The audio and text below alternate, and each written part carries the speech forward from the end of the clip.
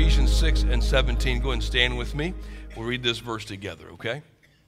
And take the helmet of salvation and the sword of the Spirit, which is the word of God. Notice, if you will, when it talks about the helmet of salvation, notice as Paul writes here, the continuity, if you will, the scriptures. Hold Ephesians chapter 6, we're going to go back.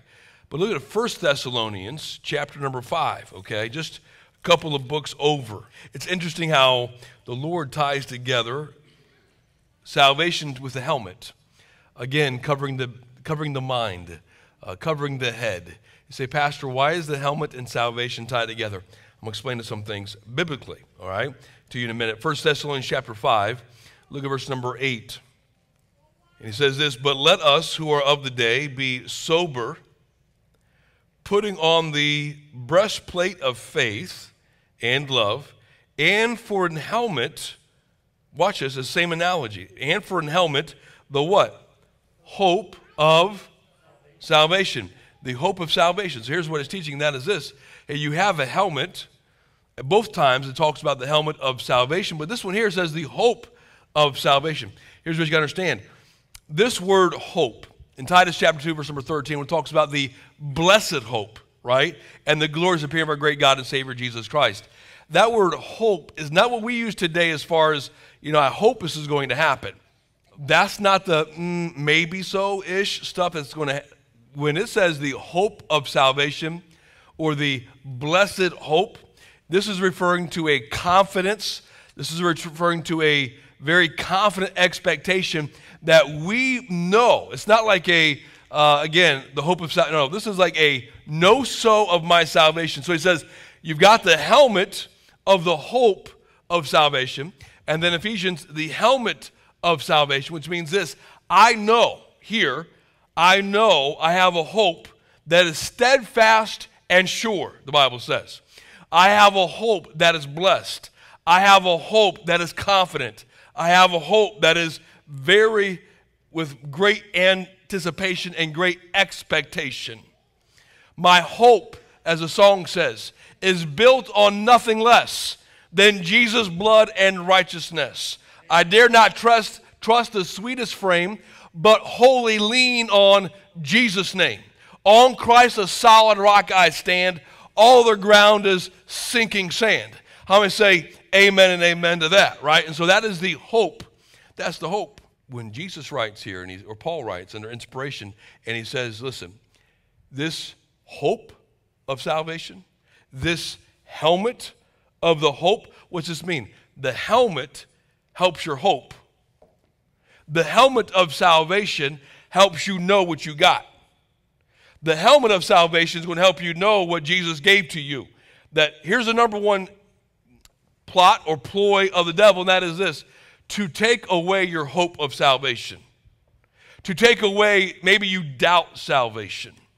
The number one thing that has just weakened Christians, I call it the kryptonite. How many like Superman? Any Superman fans? Superman?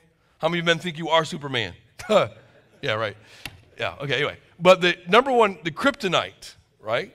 The kryptonite, the thing that's going to weaken and just debilitate a Christian is doubt. It's doubt. Can I ask you a question in all honesty? How many of you ever doubted your salvation? Would you raise your hand? Have you ever doubted your salvation? You doubted whether or not you were really saved? You doubted, you just didn't know. Most Christians, at one time or another in their life, have, after salvation, doubted that salvation. Because it is a plot of the enemy to try to get one to doubt. Sin will make me doubt. Just not in the scriptures will make me doubt. Not being in church will make you doubt. But in many cases, your own mind. And so God says, I'm going to give you a helmet. The helmet of salvation. The helmet of the hope of salvation. Let me give you one more. Again, hold Ephesians chapter 6. We're going to go back there. But look at Isaiah 59. Isaiah 59 and 17. For he put on righteousness as a breastplate and in helmet. Watch what it says here. Isaiah says this. And in helmet of salvation upon his head. Wow. So he's talking here and he's explaining how they put the helmet of salvation upon their head. He says in Ephesians, the helmet of salvation. He says in Thessalonians, I'm getting somewhere, the helmet of the hope of salvation. Again, it's to protect what you believe, protect what you know, and protect specifically your salvation. So the biggest prayer for Christian parents, for many of you right now, is that your kids would be saved. Number one prayer of a parent. I mean, as soon as they're born, wife and I, we prayed for our kids to be saved. Most parents here this morning, you always pray for your kids to be saved. And once they get saved, man, thank God and hallelujah. However, there is going to be something that's going to try to rob them of that salvation, rob them of the confidence or the knowing that they're saved. So 1 John 5:13, he says this, these things I've written unto you that ye may know, right? Hope, know that ye have eternal life. And so God says, I want you to know that you're saved. I want you to know that you have eternal life. Look at Hebrews chapter 6. I know we're bouncing around, but I want you to see this. Hebrews chapter number 6, and we're going to begin verse number 1. It's hard to be able to grow on salvation if I don't have it settled in my heart that I know, that I have hope. We're going to look at another word in a minute, and that is going to be the assurance, and that I have this eternal security, and I have this nailed down. And this is what the helmet of salvation is all about. This is what it's doing, okay? All right, Hebrews chapter 6. Therefore, leaving the principles of the doctrine of Christ, let us go on unto perfection, which means to grow, not laying again the foundation of repentance from dead works of faith toward God. Here's what he's saying. Once you get the principles of the salvation of Jesus Christ, now you need to grow on this. Don't go back and keep laying down the same foundation. This is the same thing with the helmet of salvation. A lot of people kind of keep going back on whether or not, am I saved or was I not saved? Was I 50-50 about this? I'm not sure about this. And so Paul writes to Hebrews, to the Israelites, and he says, listen, make sure you get this settled. Once you get the foundation of your salvation settled, now you can grow. Now, look at verse number 2.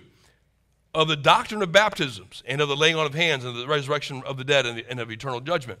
And this will we do if God permit. Now, watch verse number 4, cataclysmic verse. This verse will change your life. For it is what? Impossible. Say it a little louder. It is what? Impossible for those who were once enlightened and have tasted of the heavenly gift and were made partakers of the Holy Ghost. Here's what he's saying. If you have once tasted God and you have the Holy Ghost, I mean, you had it, the Holy Ghost living inside of you, he's saying it is impossible. What's impossible, Pastor? Once you got that enlightenment and once you tasted the gift and you had the Holy Ghost, verse number 5, and have tasted the good word of God. God's word was good. You understood it. And the powers of the world to come.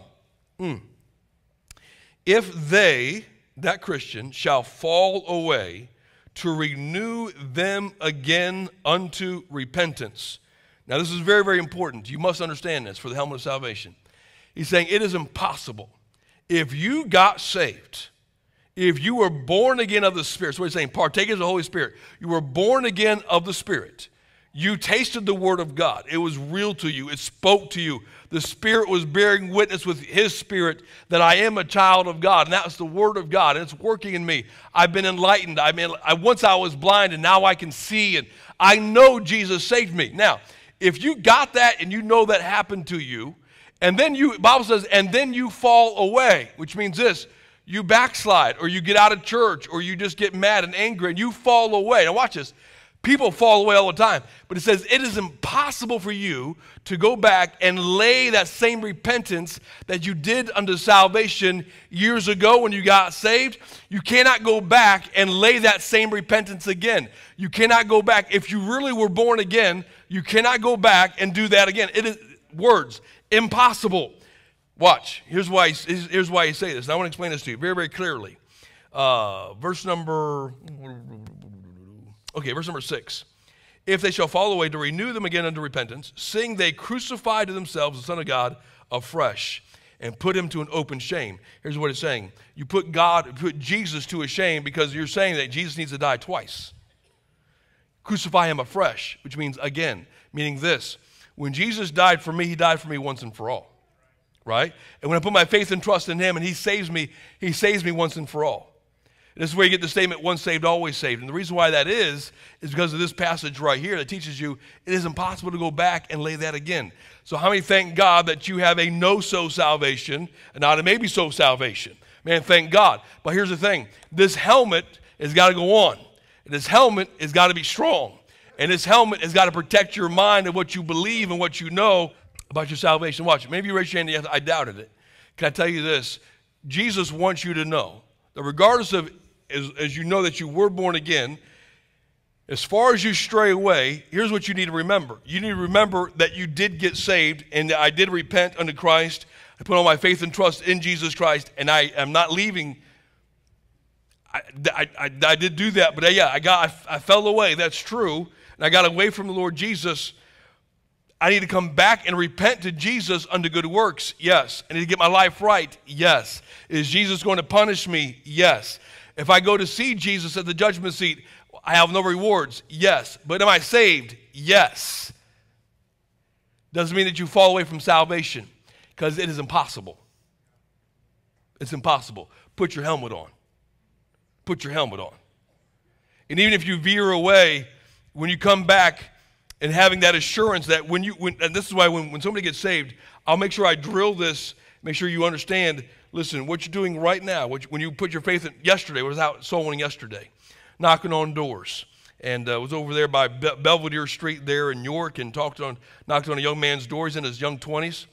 And just talking to him, gave him a tract, talking about, hey, why don't you have your kids ride the bus, this and that. And I don't know if his kids came today or not, but he said he's going to send his kids to church. And I said, let me talk about you for a minute. I said, gave him a tract, and I said, let me talk about Jesus Christ. And make a long story short, after a long period of time, he bowed his head and received Jesus Christ to be his Savior. Tremendous. Tremendous. Todd was with me, and I can remember talking to him about this, and so we make sure that he knows this. And even Todd was saying, hey, you're going to go walk in there, and the devil's going to beat you up, and make sure you know that you're saved. Make sure you know you have this settled, because what happens is when the doubt settles in and when the things come in and take, I don't know if I'm saved, man. I don't know if I really meant that. I don't know if I'll listen to that. But what's going to happen is it's going to keep drilling you, and it's going to get you further away from God and destroy your life and this and that. Hebrews 6, and I look at verse number 11. And we desire that every one of you do show the same diligence to the full assurance of what? Hope unto the end. Listen, we want you to be diligent to know that you are fully assured, confident of the hope, confidence, expectation unto the end when Jesus Christ comes back of your salvation. The context here is of your salvation. And so, or your repentance unto Christ. So make sure you understand, this is just a confidence message for everybody of the helmet of salvation. Make sure that you know that Jesus Christ is your Savior. Amen. And make sure, if you know you did it back then, and even if you got away, say, man, listen, I don't know, man, I don't know if I meant that. Did you taste of the heavenly gift? Did you understand the Bible? Did you feel the Holy Spirit working in your life? If you say, yes, I felt the Holy Spirit working in my life. Yes, I understood the Bible. Yes, and this at that time. Don't go back and redo that. That's what he's saying. Don't go back. Hold tight. Because the devil wants to knock you off. He's going to knock you off of your course. He's going to knock you off of being able to be a strong witness for Christ. Because what it does, it just diminishes our confidence in the Word of God and the prayers and all that stuff. So anyway, so be fully persuaded. Be fully persuaded. Paul writes to Timothy in 2 Timothy 3 and 14, he says, hey, listen, Timothy, things that you have learned and hast been assured of. Whew. And from a child you've been taught the Holy Scriptures to make you wise unto salvation through faith in Christ Jesus. Timothy, remember, when you got saved, you are fully assured, which means you are fully persuaded. You know, Timothy. Listen, Titus, you know. Hey, church, you know. Hey, Israel, you know. Paul writes over and over again, you know this. You have the hope in this. You have the assurance of this. And stay diligent to the assurance.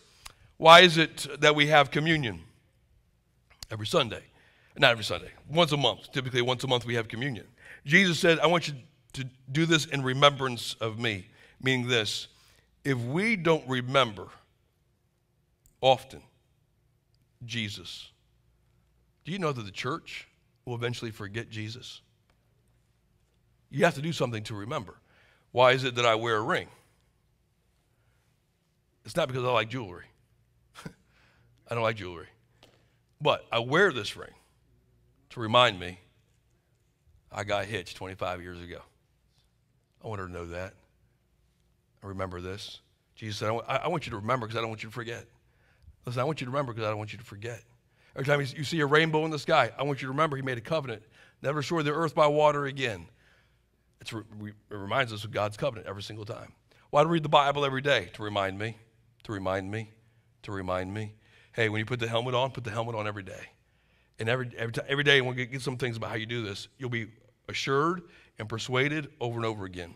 Now, I asked a couple of my guys if they had a helmet. So this is Brother Owens' helmet from the Marines. Where'd he go? Yeah. So I'm going to put it on. I'm going to show you something. Do I need a mirror right now? Okay. Now, you're going to say to yourself, why has the pastor got a helmet on? Seriously? They say when you ride a motorcycle, you should wear a what? A helmet. Now, how many of you guys are mavericks and you say, I don't need no helmet? Go right, get on your bicycle or your motorcycle and ride without a helmet. You know, they say about motorcycles, it's not if you get in an accident, it's when.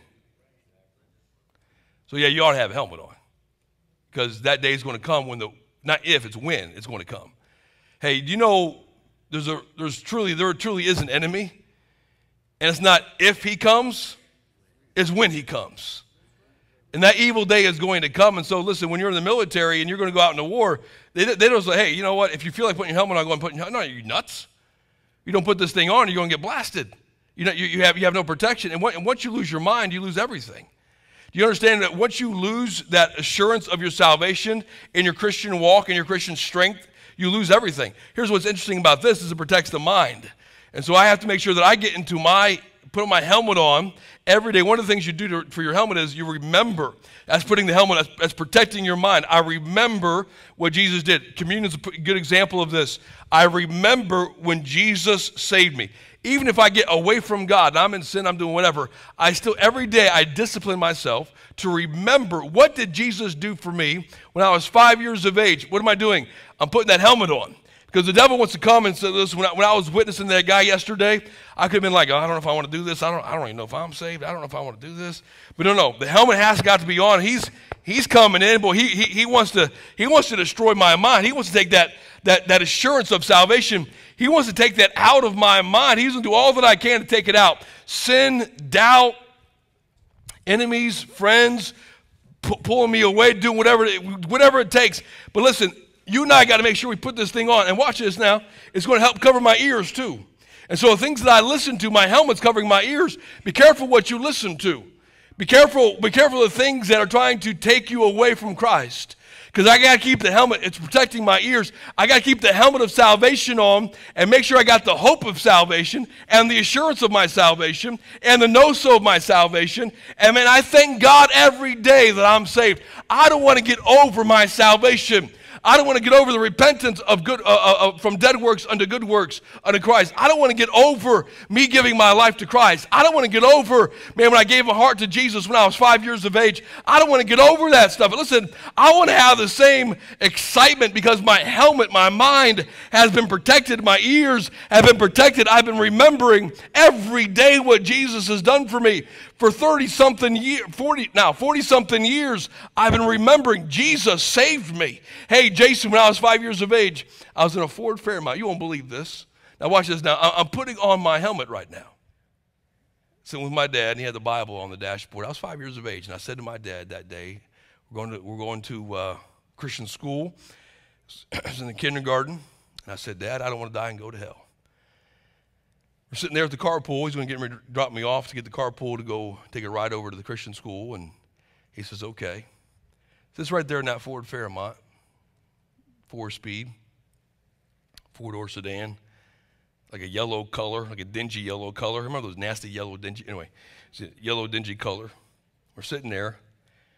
He starts to show me and tell me, hey, Jesus died on the cross for your sins. I'm 5 years old. I mean, but to this day, I can tell you right, to this day, I still remember that. I still remember my dad showing that to me. I still remember bowing my head. I still remember asking Jesus Christ to save me. I still remember crying about it. I remember getting out of that Ford, getting into this big station wagon, big boat with a big barn door in the back door. I can remember climbing onto the bumper. I remember climbing on the bumper on the back of the station wagon, crying my eyes out. Everybody thought I got a spanking. And they go, man, Billy, did you get a whooping? What happened to you? Why are you crying? I'm like, I don't know what happened. But I can tell you what happened. That is the Holy Ghost came in my life. I can tell you what happened. I got born again of the Spirit, right? And so since then, Brother Jason, a lot of things are trying to get me to take my helmet off. A lot of things to try to, if the devil can get in here, a man gets sin in there, if he can get in there and take away that root of salvation, if he can get in here and say, listen, I want to create so much doubt in your mind, and I want to create trauma, I want to create spiritual anxiety, I want to create all kinds of emotional stress, I want to put all these things in your mind to take away your salvation, to take away, that's why he says, David writes, after he sinned with Bathsheba, he says, Lord, restore unto me the joy of thy salvation. Restore unto me the joy. I need to get that back. I know I left you, but I need to come back. Please restore unto me. He writes in Psalms 23 that he would restore my soul. And God, oh please, restore my soul and restore the joy of my salvation. And realizing there is so much joy when I put the helmet of salvation on and I know that I'm saved. I know that you've done this for me. And yes, everybody else wants to just put doubt and say, did you mean it? Did you do this? Did you do that? But at the end of the day, listen, I know that I'm saved. And every day I remember this. Every day I thank God for it. Every day I go back and remember what took place. And even if I'm sinning, I go back and I still remember, man, thank God for what he did. I'll give a couple other things real quickly here. The helmet and the hope of salvation is going to preserve us in the evil day. You're living right now in the evil day. And can I tell you, we need to be giving other people helmets. Have you seen this world? How many say, Pastor, this world needs a good dose of the helmet of the hope of salvation? And say amen to that. Man, is that going to correct so many things? It'll help so many things, protect so many things. It will preserve us in the evil day. Many a Christian right now, their minds are being attacked. Listen very carefully. Listen carefully. A lot of trauma, a lot of stress, panic, anxiety. And again, I understand a lot of these things are part of life. I'm not negating any of those things. But through those things, many a Christian also begins to doubt their salvation. I'm not sure, not grounded, not settled in it. So here's what I want you to do this morning. I want you to understand, I'm going to get this helmet on. And if you're not sure about it, say, Pastor, I don't think I ever was born again. Pastor, I don't think I've never really... Never felt the Holy Spirit, my mom told me I was saved, but I don't remember. My dad told me, but if you said it, I don't remember. Then I'm going to tell you something. This morning, you need to get the helmet of salvation on. This morning, you need to be born again. This morning, you need to come to Christ and say, I'm not going to bank on what my mom and dad says. I'm not going to bank on what my wife said about me. I need to know for myself, in my own heart, that I know that I'm saved, that I can feel it, that I know it, I've sensed it, and make sure you get that helmet of salvation on. It'll preserve you in the evil day. It'll help you with your doubts and disbeliefs. The helmet is to protect us from this doubt. The helmet is of salvation. Once you continue going on, that you know that you are, if you would, married to Christ, I know that I have the helmet on, that I'm able to grow from that. I'm able to go on from that. Real quickly here. Mrs. Shutt, do you ever worry if I'm married to you? Right there. No, you don't worry about that. I don't worry if I'm married to you. Amen. We have 2 children together. I know this. Why? We have a relationship. I know that I don't doubt this. I don't doubt our children. I don't doubt my wife. Every single day, I put on the helmet. Salvation, but in a relationship, our marriage. I know this. Nikki, every day, I love you. Nikki, now listen, do we fight? Do we argue? Yeah. But do we always tell each other we love each other? Do I always ask you for forgiveness? I do. But we don't doubt. I know that I'm married to her. She knows that she's married to me. And you know, we can go on and we serve Jesus together. I thank God for my wife because she is a hard servant. She works hard. She serves hard. She's faithful. She's loyal. She's supportive. And anything that God has called me to do or called us to do, she is so supportive. I do not question this woman. I don't doubt this woman. I don't think she questions me. I don't think she doubts me because we know that we're married. We know our family. We know our children. We have this solid. We got that settled. And we're able to go on and grow from there because we got this settled. Now watch this.